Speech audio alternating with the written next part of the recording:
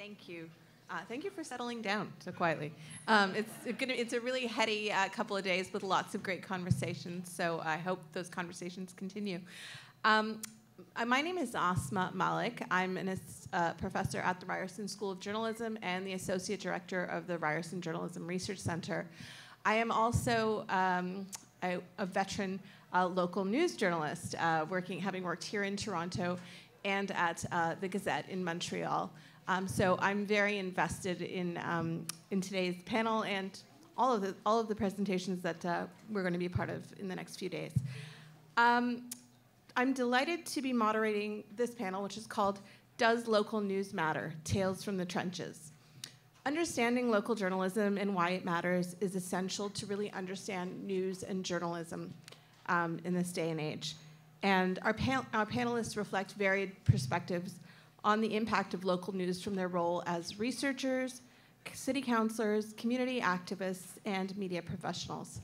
So I will be introducing the panelists right off the top, and then they will present similar to what we did in the previous panel. And then we'll have time for questions after that. So let's get things started, keep things on schedule, keep April happy. So first off, I'd like to introduce Christy Hess from Deakin University in Melbourne. She's a senior lecturer in communication, and she researches local journalism and community media. Her work has been published in leading journalism, media, and communications journals. She recently co-authored the book, Local Journalism in a Digital World. It offers insights for students and scholars working in and investigating local journalism in today's digital world. She has also worked as a journalist and is the academic director of Australia's largest university industry training program for practicing post-cadet journalists. Christy is an editorial board member of the international journal Digital Journalism. Following Christy, we'll have James Gordon, who is a municipal councillor for the city of Guelph, which has had a pretty interesting history with its daily newspaper. He was elected a member of the city council in Guelph in 2014. He's seen the local news landscape in his city change significantly in the past few years after the 149-year-old Guelph Mercury published its last edition in January 2016. The Mercury was one of Canada's oldest daily newspapers. He's an advocate and community builder in Guelph and has received the Mayor's Award for Community Service in 2008. He has also earned an international reputation as a playwright, songwriter, record producer, music educator, and performer. He has recorded 40 albums and toured the world with his music. Brian Lambie is president of Red Brick Communications and Media Relations, and he's the media relations contact for the Association of Municipalities of Ontario. He's the founder and president of Red Brick Communications, a public relations agency in Mississauga, Ontario. Since 2003, he has also served as the media contact for the Association of Municipalities of Ontario. And he is the former vice president of Howe & Company Corporate Communications. His specialties include corporate and public sector communications, issue crisis management, and media relations. And our last but certainly not least panelist is Nia Singh. He's a community activist, human rights advocate, and Juris Doctor articling at Dallas Criminal Defense here in Toronto. He's been a high-profile activist demanding an end to carding, which is the police practice of randomly stopping and questioning Black and Indigenous people in Toronto. In 2015, he launched a constitutional challenge against Toronto police, as well as a Human Rights Tribunal complaint in 2016. He is the past president and co-founder of the Osgood Society Against Institutional Injustice at York University, and has been a go-to source for journalists writing about racial profiling by police. He was awarded the Dean's Gold Key in 2016, award given to graduates from York University's Osgood Hall Law School for his exemplary contribution to the law school community. So please join me in welcoming today's panelist. Christy, we'll start with you. Thank you.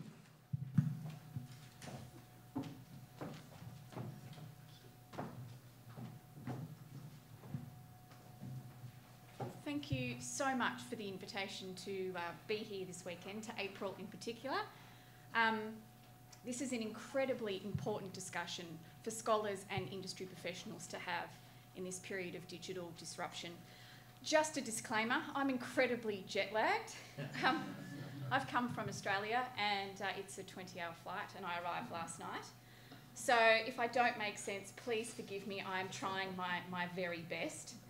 I thought that in order to set the scene today, we might start with a sprinkle of comedy, just to put this whole discussion into context. Now, I'm not a comedian, especially with jet lag, so I'm going to leave that to Michael McIntyre, who is a comedian, in his discussion or his sketch on media and technology. So just bear with me for a moment. I think you like Google Earth, and if you're on Google Earth, they photograph every road in the whole world, and they put them on Google Earth on the computer, and you can go there, you just type it in, and you go there, you drag a little man over the map, and you drop him into the road, and then you're there. You can see it. It's really amazing technology. And you sit in front of the computer, you think, I can go anywhere. Anywhere in the world. Where should I go? And we all come to the same conclusion. My house. Even though you're in your house, it will be far easier just to get up, walk outside of your house, and look at your house. A live 3D image of your own building. But no, you're so excited, aren't you? First you don't know exactly your house. So where is it? Where can move around? There it is. That's our house on Google Earth. Darling, come and look. Come and look. Leave the kids, they're right in the bath. Come and look. That's our house. Ooh, it's our car. I absolutely loved that, and I had to share it. So, I'm not going to ask you to put your hand up if you've ever checked your house or street on Google Earth, because I'm betting at least some of you have. McIntyre makes the important observation that while we can seek information about anywhere we like on Earth with the click of a button, we are still particularly intrigued by our local environment and a desire to understand how where we live fits into the context of the big wide world. We can learn a thing or two from people like McIntyre, even though he's a comedian, who observes and listens to people at the everyday level. My own research involves asking people what they say and do about local news to give insight into its significance in the changing digital world. How people navigate their way around the information superhighway is intriguing and speaks of unspoken issues of power. In digital networks, for example, some news nodes look brighter to us than others and have more appeal. The reasons for this are very complex and go to the heart of some of the questions that I will discuss here today. I've thought a lot about conceptualising the local in the digital world and suggest that local media need to be examined in a geosocial framework. Firstly, geography isn't dead. I have heard it 1,000 times in industry, in the streets, and it's just not dead. So geography is a central component to understanding local news, but it needs to be understood also in the context of global flows and movements. And it's so far proving quite a useful concept for scholars in tracing networks in a local global context. Today, though, I want to talk about another conceptual idea, forget about the hamster for a minute, and how it relates to why local news matters. It's about the power that comes from connecting people with each other. And to me, this is absolutely fundamental to the future of local media. So to demonstrate this, I want to turn to our attention to the world and our friend of Facebook. The way I see it is that Facebook is the hamster of the media landscape. Apologies to those of you who keep hamsters as pets. Please do not take this personally. When it first became part of the digital landscape, Facebook was treated much like the hamster. So cute, so harmless, so friendly, something journalists were very curious about, wanted to pat and befriend. Terms like the Fifth Estate, social journalism, social networking as tools for journalistic connectivity have all become commonplace in the scholarly literature. Facebook was providing the uncontested platform for people to connect with each other socially. But did you know the hamster has cannibal-like tendencies, especially when it comes to protecting territory? It's pretty horrific, just like this. Isn't it a great photo? I found it on Google. They will eat their species if they feel threatened and to maintain their dominance in a given space. Cannibalism is becoming a popular term in discussions about Facebook and local news at home in Australia. There is currently a Senate inquiry into the future of public journalism, and several politicians have Google and Facebook firmly in their sights. They say Facebook is cannibalising local news content and are not subjected to the same set of social responsibilities as traditional media providers. They are particularly concerned, obviously, about the effect on local media and the impact on advertising. So to me, there are some valuable lessons from the rise of Facebook that I don't think are fully appreciated in scholarly and industry circles about local media. The Facebook philosophy, to connect people with each other, is clearly a good one because Mark Zuckerberg is now a multi-billionaire at a time when the business model of news has crumbled. Compare this to the journalistic philosophy of objectivity, to be outside society, to stand back in order to report the truth. A valuable concept, don't get me wrong, but there's more to local news than this. Scholars such as Nick Couldry in the UK highlight that the battle to serve as central to the social is real and intensifying. Facebook tells us how important the social realm is to our daily lives. To illustrate this, there's a Facebook phenomena that is generating plenty of friends and likes in local communities around the world. Buy, sell and swap pages are probably serving a town or city somewhere near you. They provide a platform for people linked to a specific geographic area to sell and exchange their wares. Take, for example, the Long Island site in the US, where member Jeff is selling his second-hand Xbox and Lynn has some designer handbags up for grabs.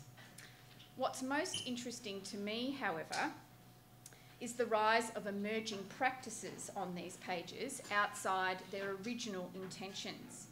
On one page, a woman has called out for her lost dog. Someone wants to find the person who hit his car outside the supermarket. It's happened to me, but I didn't put it on buy, sell, swap. And there's also a plea to find an engagement ring lost at a swimming pool. More importantly, people have even started announcing the arrival of new babies and wedding anniversaries.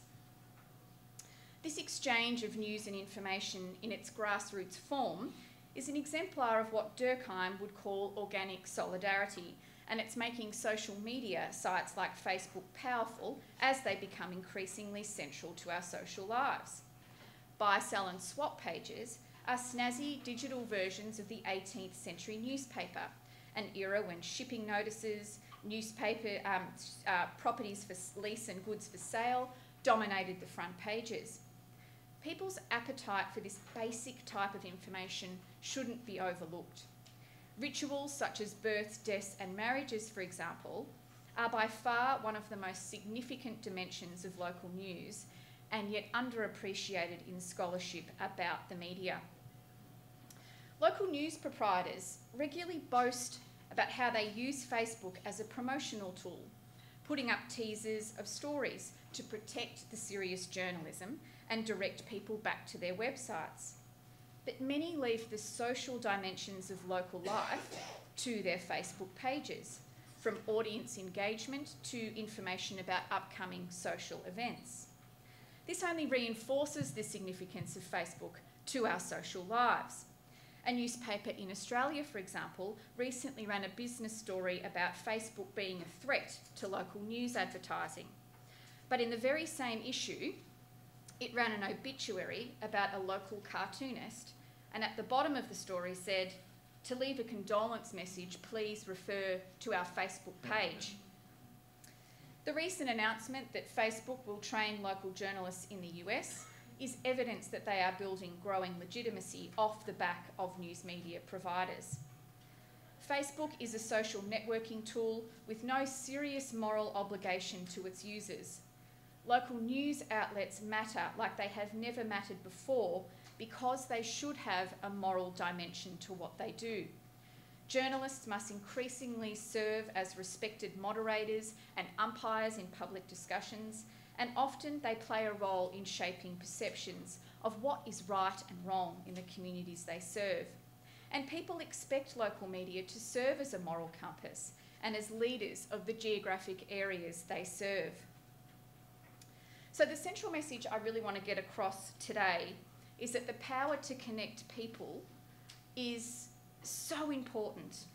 And to me, it's a vital concept that should drive our understanding of local journalism in the 21st century. In my own work, I refer to this as what I call mediated social capital. And it does resonate with what Michelle was talking about in the first session today. Social capital is largely considered a political or community level resource, but it is a resource of power that can be used by those in a position to leverage it. Local news matters because done properly, it provides the best illustration of how this plays out. There are three forms of mediated social capital: bonding, bridging, and linking. Bonding is the ability of news media to generate a sense of community and to provide a connection to people's individual sense of place and belonging. Local knowledge is an essential component of helping to foster this. So when I was first invited to speak here in Toronto, I did a Google search on local news providers, and I came across a website called Narcity, outlining the 22 places in Toronto with nicknames that only Torontoarians, let's call them locals, would know. There was the Village, due west, the Danny, Scarbs, the Avondale, the Peanut, the Bird's Nest, and the Shoe. Now, none of these are familiar to me, but I imagine they are to some of you. I heard a little trickle of laughter, and it gives us a warm sense of familiarity. Local knowledge sounds simple and straightforward, yet many news conglomerates have taken for granted this basic assumption and are centralising resources and losing this valuable insight in the process. In Australia, media owner Fairfax made the ludicrous decision to centralise its front-of-house administration at some of its local newspapers. When people called up to speak to a journalist to place a funeral notice, they were directed to a call centre in the Philippines and often asked to spell out the names of popular streets, even the towns where they lived, so their query could be directed. In outlining bonding social capital, it's also important to note that it has a dark side. The creation of community means there's always a centre and periphery, and news providers must work hard to ensure they serve the interests of all. Bridging and linking, meanwhile, define the power of news media to actively connect people with each other, horizontal and vertical ties, or framed in terms of peers versus power. Let me be more specific. I'm going to share two news stories about bicycles written by journalists working from different corners of the globe. The first relates to a man living in a small Australian town who is restoring some old bicycles that he plans to give children living in remote Indigenous communities. At the end of the interview, the journalist asks if he's seeking more bikes. He shrugs and says, "Oh, well, I suppose." And the journalist includes his phone number at the bottom of the story and says, "Yes, if you would like to donate a bike, go here." Several days later, the man contacts the journalist in mock horror. "Mate, what have you done? I've got 100 bikes sitting on my front lawn." About the same time in the United States, a local news outlet serving Fort Myers in Florida begins a campaign to improve safety for local cyclists. A journalist there writes a story about road accidents involving bikes. She is inspired to set up a Share the Road community page on Facebook, inviting visitors to join the newspaper's campaign. The community has since raised money to distribute bike lights to those in need, and local hospitals and politicians have joined the cause to preach for road safety. To be the beacon in the night, that connects people dates back to de Tocqueville's theory of democracy. We should also note that the social dimensions of our lives serve as a precondition for political action and motivation. Fostering this is as important for news media as it's valuable for their state function. Local news matters because while anyone can broker connections, some people and institutions are looked to first and foremost to achieve this on behalf of their community. Social media campaigns can be hugely successful, but often they depend on attention and traction from news media to gain liftoff. A retired man in an Australian town last month was so sick of the poor train timetables and quality of transport that he called a public meeting via Facebook to discuss the issue. He got so many likes. "Good on you, Peter," they said. Hundreds of likes. "Good on you." 3 people came to his meeting.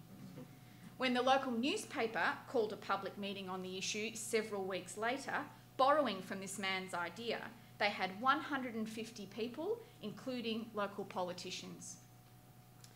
And so I may have begun today with a comedy sketch that I really found funny, I'm glad you did too, about the local and the global. But this is such a serious issue. Local news matters. In fact, when it comes to our everyday social lives, it matters most. And some blatant self-promotion. Thank you very much. I'm a politician and I can't be contained by what PowerPoints present.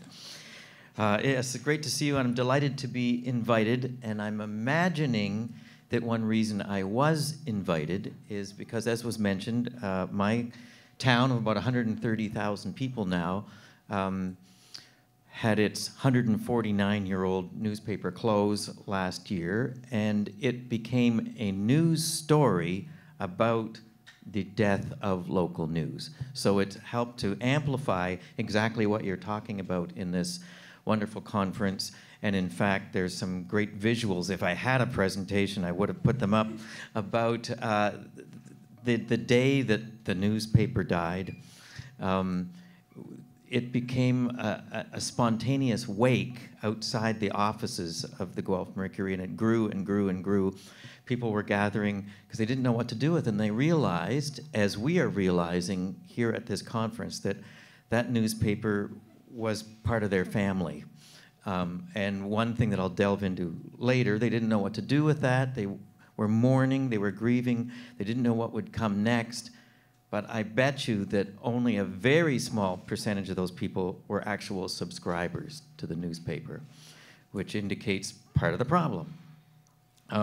A little bit about my hometown. Yes, we do have about 130,000 people. We often win accolades as having the best quality of life in the country.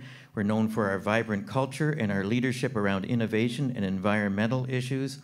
In fact, we've been in the news of late as being the epicenter of the fight against bottled water because we have a Nestle bottling plant right outside our city limits. We have the lowest unemployment rate in the country and the lowest vacancy rate in housing, often listed as one of the top 10 places to live. We're known for being fairly progressive politically, though we currently have a mayor who identifies more as libertarian and won his position on a platform of 0 tax increases.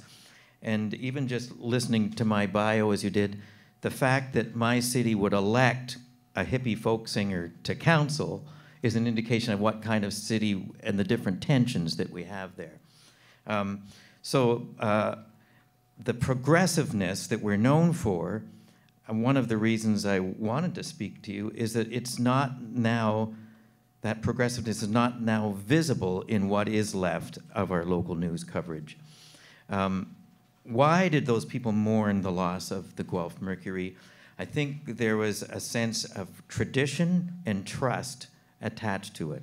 It was acknowledged as our main source of information and commentary and was seen as fair, nonpartisan, if not, I won't make a comment on how compelling journalistically it was, but nonetheless, we were drawn to it almost as if it was a trusted member of our family. I actually, on a personal note, I was a stringer reporter for the Guelph Mercury when I was 17 years old, covering a rural area outside the town. I got paid by the inch, and I got $5 for a picture. More recently, I was on the community editorial board of the paper and was able to witness a bit from the inside the slow death of this legendary local resource. It was independent most of its life. After being bought out and flipped a few times, clearly just a pawn in big corporate games, the Torstar Corporation bought it. And I believe, and this could be challenged, that what ensued was a slow death by attrition. Cutbacks in staff and local reporting, with content increasingly coming from the nearest city with another Torstar paper, Kitchener-Waterloo. A lot of good jobs were lost too, as the printing and distribution side was all farmed out. There's a theory that readership was deliberately driven down so that closing it could be justified. So it's hard to say if its demise was really due to its irrelevancy in a changing world in journalism or due to corporate greed and neglect. When a paper cuts its budget for real reporting, it's as good as dead as an effective local media source. You may have noticed a trend that certainly was the case in Guelph, but when any paper was locally owned, and ours was for over 100 years, I think that there was a sense with the owners that their papers were a public trust, held for public good. And it speaks to, I'm noticing if there's a tension, progressive versus regressive on my city council, it involves short-term versus long-term thinking. The short-term thinkers are looking for that quick tax break, not thinking of what the impact would be later.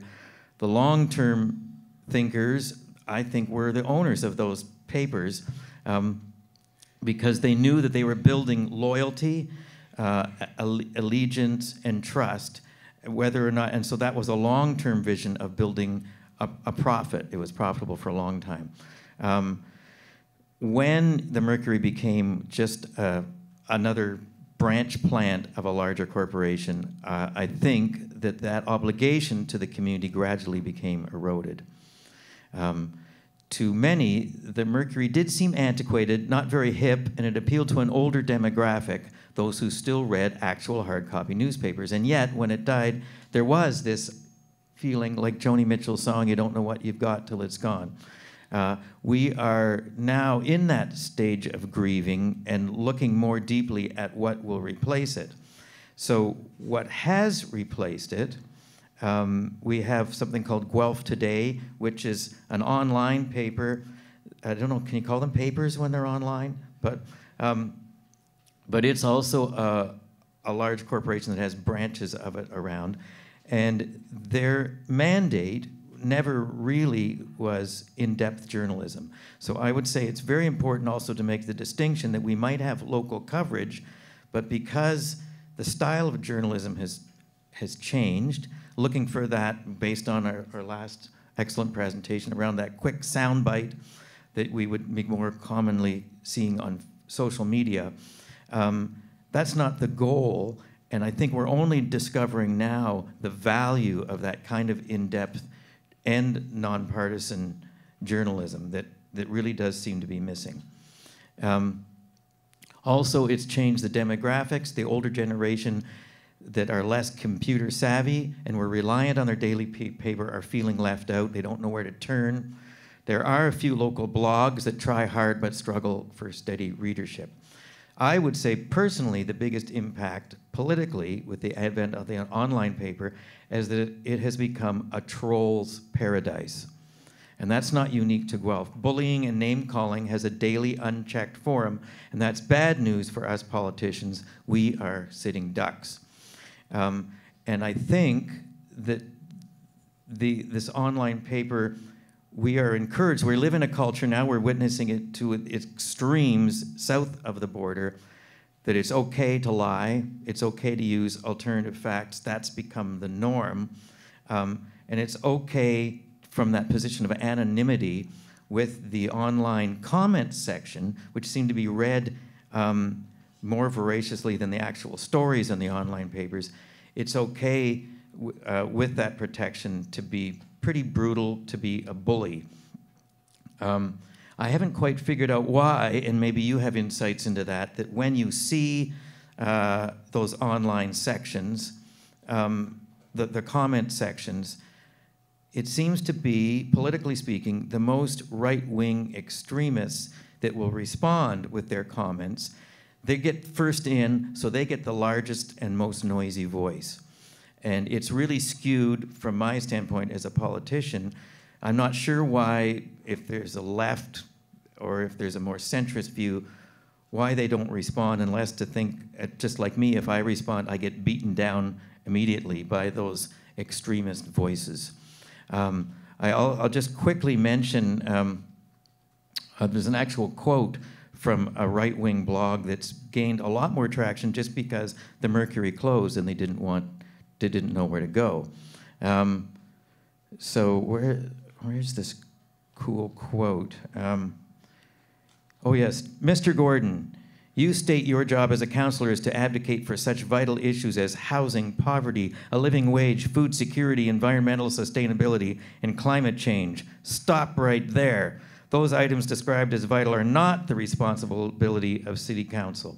And there's a narrative that develops that we're just activist shit disturbers if we're trying to be progressive, and we're not carrying out the agenda that right wing is pushing, and pushing quite successfully with their alternative journals too. So what it means to me personally is that the bad guys win.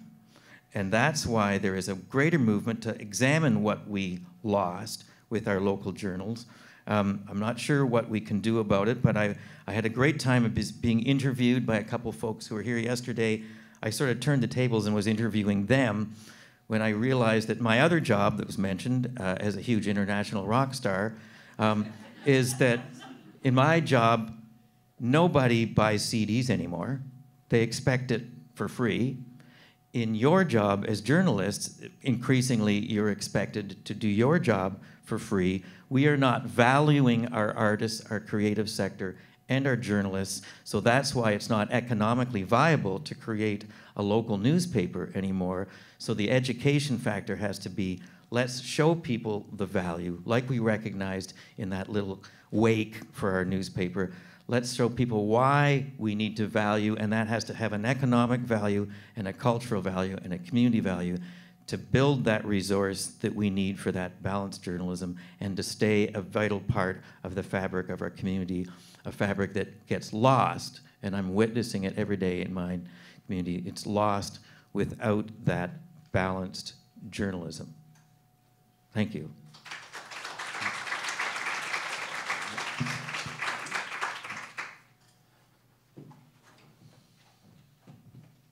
Thank you so much, James. And now we have Brian Lambie.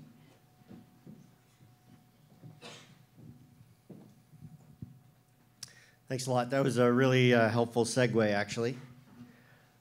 So I've been taking calls from, used to be the Guelph Mercury and papers like that for 15 years, right across Ontario, usually on government stories or complicated matters that require some context or explanation. I want to take a quick poll of who's in the room. Work with me here. Can you raise your hand if you live in the 416 area code? So most of the room, probably about half. How about the 905 area code? All right, and then who's from somewhere else other than Kawartha Lakes we know? All right, tell me, where are you from? How far afield? Cleveland. Montreal. Ah, there we go, nice, all right. Okay, beautiful. It's like a wedding. Okay.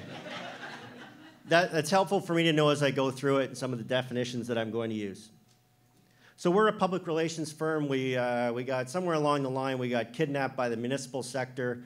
There's a good chance over the years that if you live in Ontario, we've probably done something in a community related to you. And so we always say that if a local media contacts local or is working on a local story, they'll often come to us for a provincial perspective. Unless it's in Toronto, then they won't. So when Rob Ford, when we were thinking about changing the Municipal Act to deal with Rob Ford, that would involve changing legislation for 3,300 other people. No one came to the Municipal Association for a comment on what the implications would be on that, despite a year's worth of intense coverage, which you'll recall. So it's observations that I've found over the years, and I don't mean to be rude, it's just what I'm seeing, and some of that's already been described by what was just captured. There's fewer newsrooms, there's fewer reporters.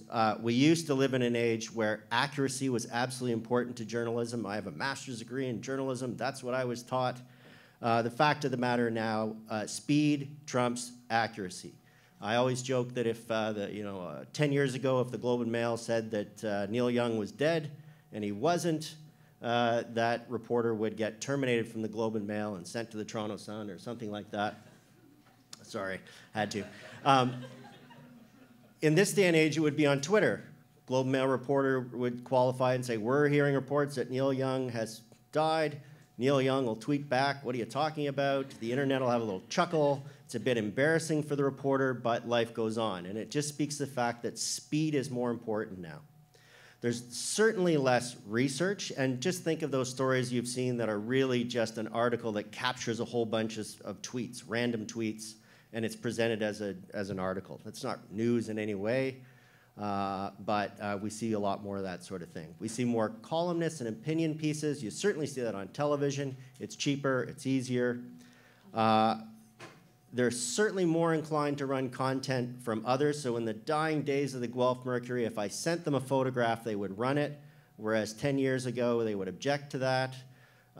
So in this day and age, it's expected. You use the example of Metroland. Most Metroland it covers a lot of communities now throughout Ontario. And certainly you'll see lots of tags under there, sourced photograph, meaning it was supplied by someone else. And then, of course, we see all this convergence. So it doesn't matter if you go to the CBC website, CBC radios, CTV television, Globe and Mail, at all their websites sort of look the same. I would say increasingly what you're going to see, a lot of people say what comes next. I think what's going to come next is, my wife works for Enbridge Gas. I work with a lot of governments. I think what comes next is increasingly corporate and government websites are going to start to look like media websites, and newsrooms will move in-house. And that may sound insidious to you, but I would argue to you that an emotionally charged, misinformed conversation is worse worse for an organization like a government to manage than a factual conversation. So there is actually a desire for governments and large organizations to make sure that they're at least dealing with people who have a basic understanding of what's right and what's wrong, in terms of not morally, factually.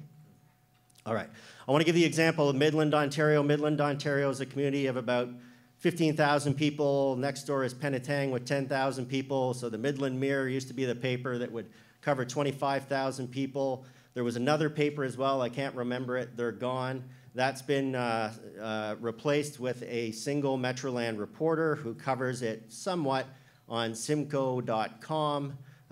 These are the last moments of the Guelph Mercury, sort of captured that story. What's taken up in its place is this single reporter that's kind of blended in with these stories, and local blogs, which cover municipal politics. So those local blogs, if we look at who's behind this, we don't really know. It's more right-leaning. The first one that appeared, that's who they are. They won't tell you who they are, but they were more right-leaning, and they were successful in getting more right-leaning candidates on council. So a left-leaning blog comes to take its place. That left-leaning blog is, we think it's being run out of the police station. We think it is an IT manager within the police station, which means it's being run with the approval and understanding of the police. And one of the hot topics there is whether or not they should get rid of the Midland Police Force and replace it with the OPP. As you might have guessed, there's a lot of stories that say we shouldn't. All the sort of journalistic ethics that you take to know are certainly not captured here. If you ask them who you are, you won't find out. By the way, the municipality can't hold them accountable because they're accountable to a police services board, if that is in fact what's going on. All right, so in this, it allows for fake news to crop up, which is a problem for everybody, most of all you folks. So just a little anecdote story, really quick. we put out a thing where we have monitored social media use by municipalities across Ontario for the last 7 years or so. Well, this year we put out a top 10 list of mayors. Twitter seemed to like it. They came out with this. New data shows Canada mayors stack up in terms of Twitter followers, mentions, and engagement. And I thought, wait a minute, Twitter stole our idea. Could Twitter steal our little idea with big Twitter? But I thought, there's an opportunity here. What makes news? News is what people talk about. Change, controversy, human interest, those are the ingredients. We need to have all news is local. Fine, let's start to apply those principles. We need to find an error. So I spoke to my colleague, find a mayor who should be on this list that isn't. And we found one right away. It is, I'm going to skip ahead there a bit. It's Jeff Lehman, mayor of Barrie, should have been on the list, but Twitter only looked at the top 25 largest towns in Canada. Barrie's number 34, roughly. So he didn't make the list. He would have bumped Mayor Crombie from Ottawa off the list. That's also juicy. So if we can go back, I put together a quick email, not a news release or any of that sort of stuff. Subject line, Mayor Lehman, shortchanged by Twitter survey. I sent it to a guy, because if I send it to local media, they're going to say, oh, PR hack, don't go with him. So I sent it to a local communications person who needs to build relationships with reporters. You do that by giving them stories that have nothing to do with you. So when you need to talk to them about asset management, they'll listen. So I said, Twitter just released list of top 10 mayors on Twitter. Here's the link, so it's verifiable. Barrie's mayor has more follows than 2 of the top 10, but he's not there because they did their top 25. That's mean. Barrie's probably 34. Notice I qualified it because I like to be accurate. As you know, shameless plug, we do our social media survey. What happens? So we also, these are the photos we sent. 3 screen captures, which show the numbers. And then we engage the mayor of Barrie because we need to get the local fervor going. We like Twitter Canada's top 10 most followed mayors in Canada. We feel a bit bad for Mayor Jeff, though. We have a little emoji, so we'll keep it light. And sadly, the Toronto Star now uses emojis to send out updates because there's no hope for us. So the mayor wades in, amazingly. And then amazingly, Twitter wades in. So, and they confirm that they stole our idea. Likewise, we're big fans of your social media studies here, too. So what comes down in terms of the media coverage within less than a day? Mayor Lehman, shortchanged by Twitter survey. That's my headline with a question mark. Barrie's, they took out the qualifier. Barrie is 34 on the list. They don't know that. Lehman's tweet.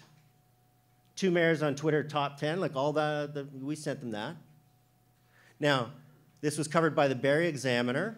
It was covered by CTV News. Neither of them contacted us to find out if it was real. Barrie Advance contacts us. We get this coverage. And then this story gets shared, much to the Guelph example, gets shared across southwestern Ontario. There were important stories in southwestern Ontario that should have been covered that day, but they weren't because this took the place of it. It's not fake news, it's all real, but it's entirely manufactured. Now that seems like a light story, but we've done the same thing with the Queen's Park Press Gallery, which is now smaller than the Toronto Press Gallery by far. And I will give you one last thing to think of here. We looked at the GTA section of the Toronto Star over the past week because it covers 905. Well, here's what that looks like. Of the front section and the GTA section, 7% of the stories were about the 905 area code.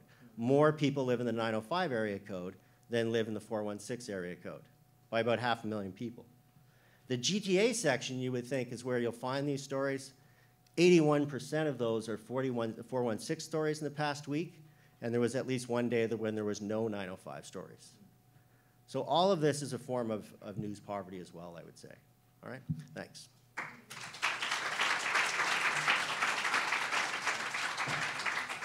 Thank you so much, Brian. I'd now like to welcome Nia up to speak. We have slides for you, right?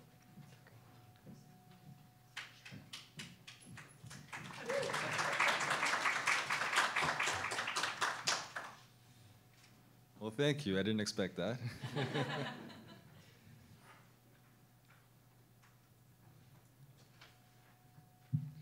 Okay, well, greetings, everyone.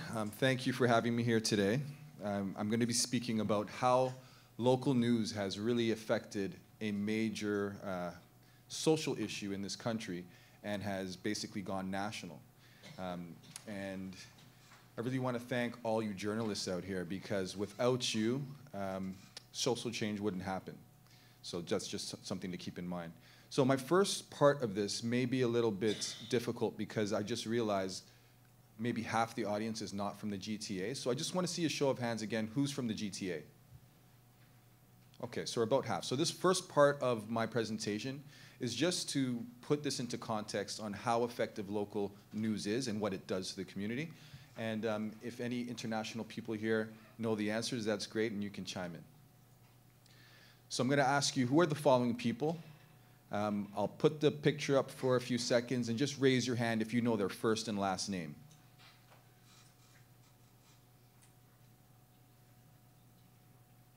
Okay, that's the first one. That's Jane Kreba. Put your hand up if you know their first and last name. Okay. A few less people. That's Jordan Manners. Put your hand up if you know this person. Right? A bit more than Jane Kreba. That is Sammy Atim. And then put your hand up if you know this person. Again, one or two people. That's Jermaine Carby. So rest in peace to all of those people that I put their pictures up. They were all unfortunately killed by a gun in the GTA over the past 10 years. And the reason why I point this out is because your first and your third had the most respondents. And that's because there was a lot of media coverage around them. And the second and fourth had some media coverage, but not to the extent. So it makes us realize that the more something is covered locally, is the more people understand and connect with the issue. And if you're not covering a story, your community's not connecting. What you're presented with on a regular basis becomes your reality. So I'm going to show you a couple pictures, and you'll just get a feeling once you see them. Right? That's from the G20 summit. You see thugs, right? So now a whole bunch of thoughts come to your mind when you see thugs. And you're painting your picture behind the scene. When in fact, the G20 was really, we know what it was, but the protest around it was about social justice, was about the 1%. And it's really not about thugs, but this is the image we get from the G20. Next we have this, dead in the hood. You have a person whose life was taken, but yet they're framed as dead in the hood. Aspiring rapper gunned down. So now there's a disconnect between that person's life, whether they were somebody's son, whether they were a parent, whether they went to school, where they were trying to make a better life for themselves or anyone around them. It's just an image, and then a context and a stereotype that's now permeated through the community. Now this one's kind of funny because I'm featured in it, but the caption says devastating and unacceptable. This is a very important piece which sparked the carding changes that we have now, but juxtapositioning, journalists know that the words you use and the pictures you put beside it, again, creates an image. So unfortunately, a few of my friends were really shocked when they saw this, and they thought something had happened to me or had done something devastating or unacceptable. The context of this is that after this report came out, where the Toronto Star and Jim Rankin and Patty Winza did an investigation on disproportionate stops in Toronto, they presented it to the chair of the police board, Dr. Alec Mukherjee. And Dr. Alec Mukherjee's response was, "This is devastating and unacceptable." So it was a positive headline, and you'd have to read it to really get that. But this is just how media works, as we know. So I'm going to take you through a trip on how the news affected carding and how carding progressed and the changes in the regulations. And I also want to preface, for me, carding is not just carding. It's something called arbitrary detention. And arbitrary detention is a Section 9 violation of our Canadian Constitution. So it's a very serious matter, and it's when people who are innocent or not doing anything wrong are stopped. If you're stopped arbitrarily and demanded information or searched, that is a very, very major violation to our democracy and what we call to be free in the world. But this is something African Canadians and Indigenous people across this nation have been facing for centuries. So this story came out in 2002. And I think most people in the GTA would think the carding debate and racial profiling has only been an issue over the past 3 to 5 years. But this is 15 years ago. And it just shows you that journalists were onto it, and they were reporting about it, but for some reason, the story wasn't connecting on a long-term basis. And this is a story that was really sparking the STARS analysis on racial profiling. This is another headline, 2010, when good are swept up with the bad. And this starts to introduce how innocent people are being stopped all the time, arrested, charged, searched, interrogated, along with people who are criminals or have a criminal history. But the disproportionate effects were immense. You could say for every 100,000 people you stop, you might get one charge or arrest. And that's just a disproportionate activity in the city and in the country. Again, this is a story from 2010, 2011, I believe, and it's talking about how the police strategy targets violent areas. So this is shortly after the unfortunate shooting of Jane Kriba, where the province had initiated something called TAVIS, where the Toronto Anti-Violence Intervention Strategy, where police officers had no specific division, but they'd be going around to communities and stopping people in an attempt to reduce violence. But what was happening is they were stopping innocent people, violating their rights, demanding information, and doing illegal search and seizures.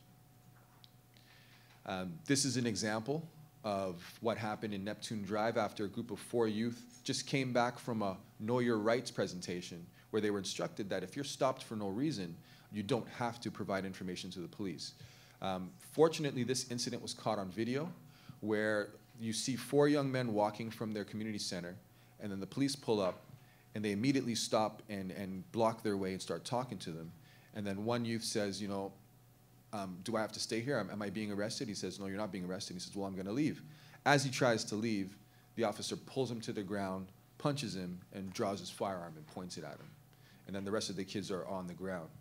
And again, this was major news for the community, but not major news for the African Canadian community, but not major news for the public because it went under the radar. Not many people picked up on it. Then in 2012, Jim Rankin and Patty Windsor started the Known to Police series, featuring all the disproportionate stops. And when you see that map, you see the darker shaded areas are areas where people of color are stopped. One cop over 5 years had 6,600 cards. It's immense to think that an officer would stop that many people who are not involved in criminal activity and demand to know who they are, where they're going, and any of their background information. That's the map again. And there's a lot of slides I'm just trying to show the picture, so I'm going to go through them fairly quickly because of the time. But what had happened is after 2013, when you saw my first front cover, The Devastating and Unacceptable, that story, because it was personalized between myself and Chris Williams, who was a criminology professor, where we're both almost 40 years old, we both had never had any criminal charges in our life, we'd never been arrested, yet we both had files in the police data bank. Chris had one sheet on a stop that was illegal, and then I had 57 pages, which was a surprise to me. He encouraged me and said, Nia, go ahead, get your information. I'm sure you'll have something. Because I ran a hip-hop studio for over 20 years. So at that time, I said, okay, yeah, they probably watch. They wonder what I'm doing. And I was outspoken. I had ran for city council, provincial office. So I had a little bit of a profile, but nothing major. But once I found that information, it was alarming. The community, the legal community and community activists rallied around the information the Star had presented. So now that the Star had presented such immense data, the police board was forced to start making a change. And we pushed them, and we now had come up in April 2014 new regulations. They were approved, which was a great success. And then eventually Chief Blair suspended carding at the beginning of 2015 and said that it would not be allowed anymore. or accessed. But in reality, it's still continued. This article, I'm sure a lot of you are familiar with, came out in May 2015 by Desmond Cole. And this was after a year and a half of the issue being present. But again, this article, local news, made the whole story take on a new life. People did not understand how black people in the city were being stopped at enormous rates. And when I was in law school, when it first broke, a lot of my colleagues came and said, Nia, I didn't know this was happening here. I thought it only happened in the US. And I was surprised. I'm like, I thought we all knew it was happening here, but it was only because I was subject of it along with the rest of the community.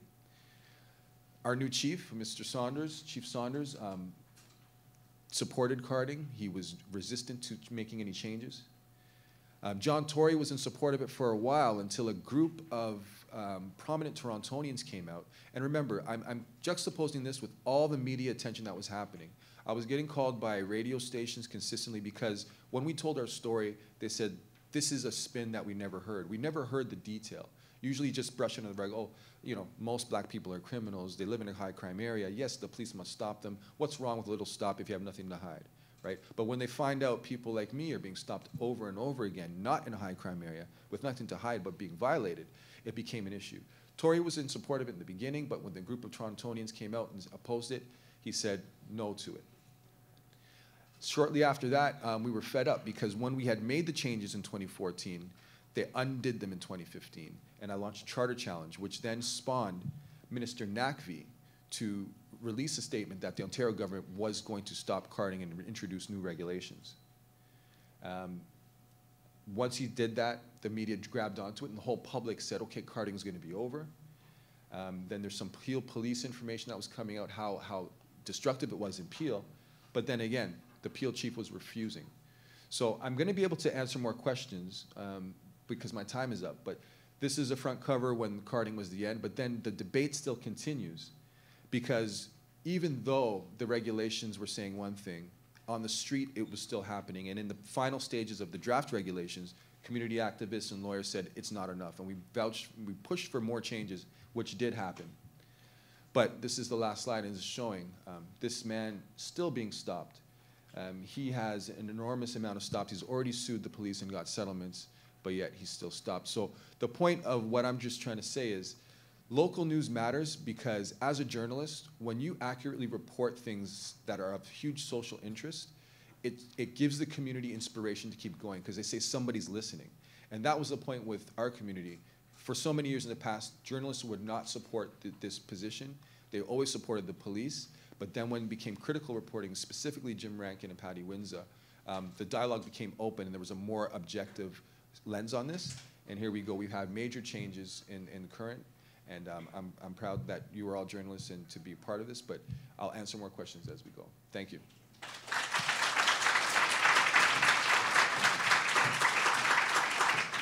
Thank you so much, Nia, and thank you to all the panelists. If you wouldn't mind coming on up here. There's lots to talk about. I'm sure there are lots of questions from the audience. If you'd like to ask a question, please come over to this microphone. We probably have time for just a couple because we have to head over to lunch as well. I might just actually let you start since you're already there. Go ahead.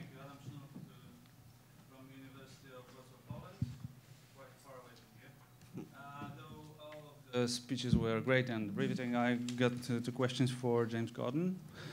First question is how to convince the readers to pay for the content online, because I know that if you close the newspaper down, you need to earn some money in a different way. So whether you tried with the paywalls or not and how successful it was. And the second question, how to fight against the trolls you mentioned.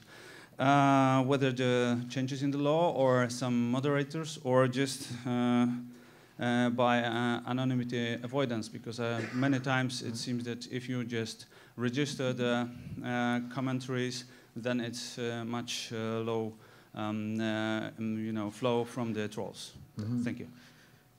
Thank you for that. I wish I knew the answers. If I did, I think we'd be farther ahead in my community. I think one of the things you intimated at, which I didn't mention in my presentation, is that when the trolls prevail and when there's an absence of in-depth and even You mentioned investigative reporting, but that actually happened here. That's gone.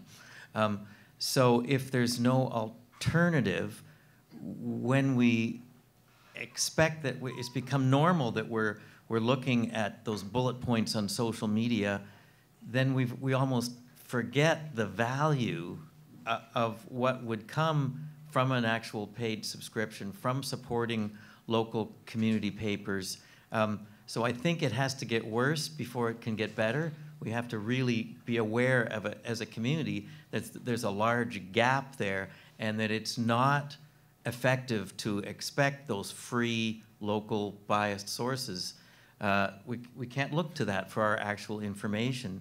And as I mentioned too, there's an education process with explaining to people the value in supporting not just with your supporting from a community level, but supporting with your dollars, because there isn't a viable, as far maybe some of you have seen better examples, but there isn't a viable economic model for a local paper when you see the incredible onslaught of what they say, hey, I can just get that for free. But we have to be able to say, what you're getting for free is not of the same value, and it's not a clear picture. It's not as relevant. So we got to know for sure what we've lost before we can gain it back. Hi, this is for Nia. I'm in the Toronto media, and I have two questions. One is, do you have any thoughts on why this situation from 2002, why the carding issue, like it was out there for so long, and what are some of the factors that maybe made it finally become a big issue, an issue that politicians had to deal with? So that's my first question. And my second one is, do you think the community, the Black community, African Canadians feel they can trust the media more now because of this, or what still needs to be done to have a better relationship? Obviously, we're not there completely yet, but I'm wondering, what do you have any ideas on like next steps in terms of having like community trusting media and being able to tell their stories and that sort of thing? Yes, great questions. Thank you. Can I ask my question because it's related? Oh, Sure.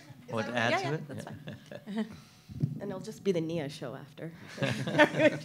I guess my question is related in the sense that you had said that the media attention started to pick up when people like you were highlighted, right? Yes. This idea of the non-criminal.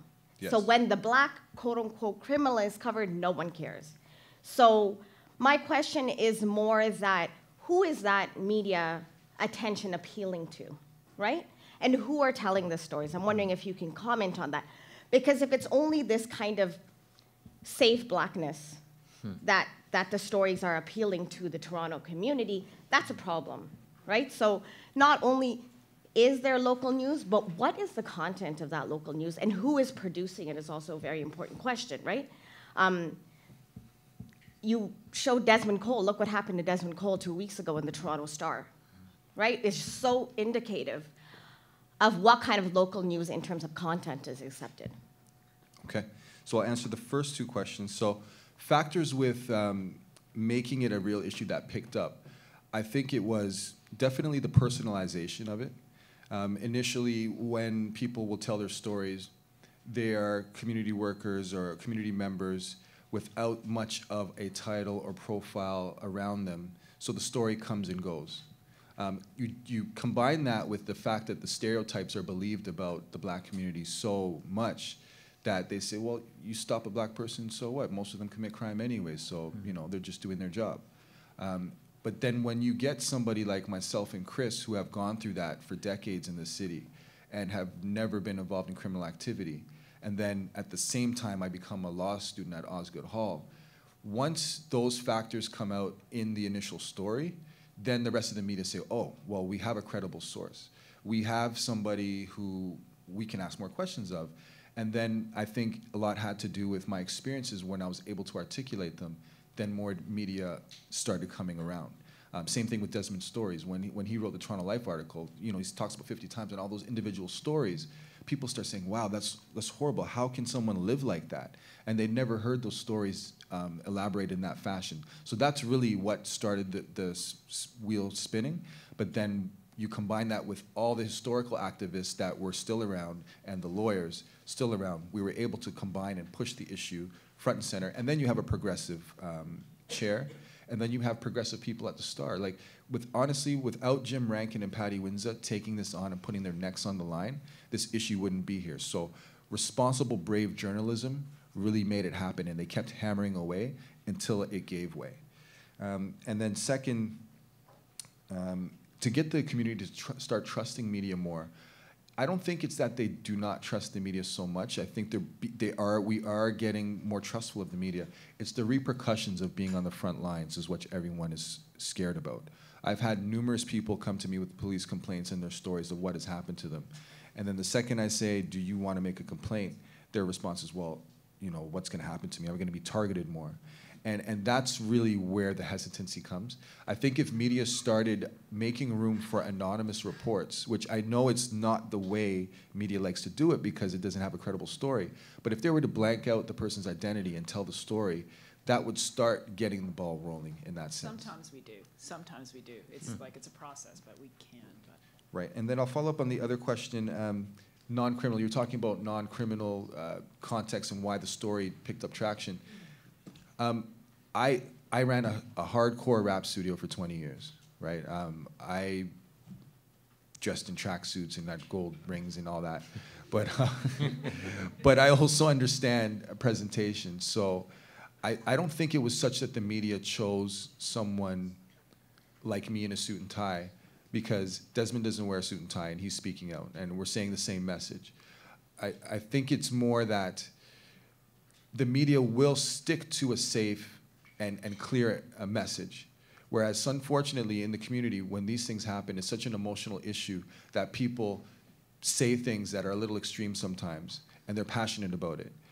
It takes a really reasoned person for the media to feel safe to always go back to answer questions, ask questions. So not so much that, like, what really hit in Toronto was the fact that you weren't a criminal, regardless of how you dressed, right? So it almost builds the discourse that people who are criminals should be stopped. Do you see what I'm saying? Yes, no, I know. Big image, like there was a big about you and Desmond both not being criminals. And step by step now, we have to fight that going forward because we know that it's just violation of anybody's rights is wrong. If I could weigh in there, one of the questions was, why did the laws change? The laws changed because it was being covered in the 416 area code. I think it's really important to think for a minute that if you take Northern Ontario communities that would have a very high Aboriginal population, we have no idea the extent to which carding is happening in those communities. And a decade worth of coverage in the Thunder Bay Chronicle isn't going to change a thing. Thank you. Yes, let's take our last question. Thank you. I'm Howard Law, I'm with Unifor, and I have a comment and maybe a solicitation at the end of the comment.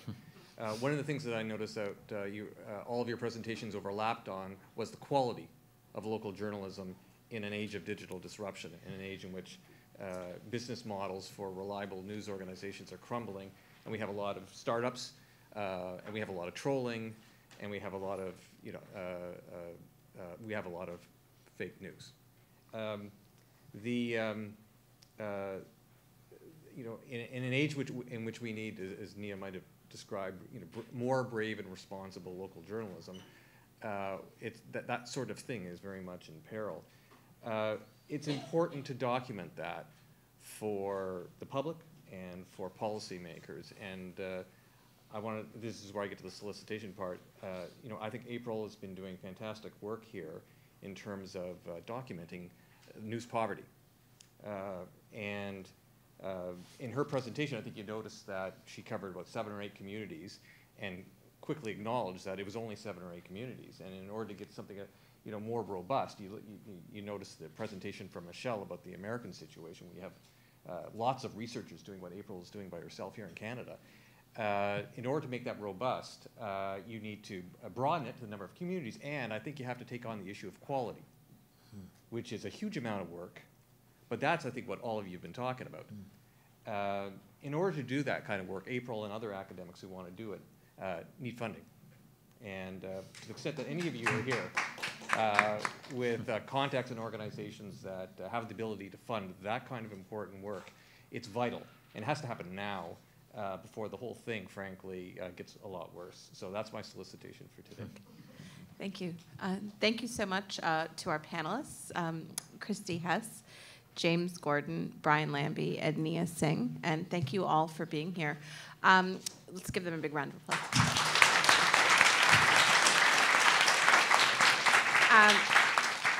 So next, we're headed over to Oakham House, which is on the other side of Church Street. There will be volunteers who can direct you there for our lunch and the talk with Josh Stearns of the Democracy Fund. So I'm looking forward to seeing you over there and these conversations to carry across the street. Thank you.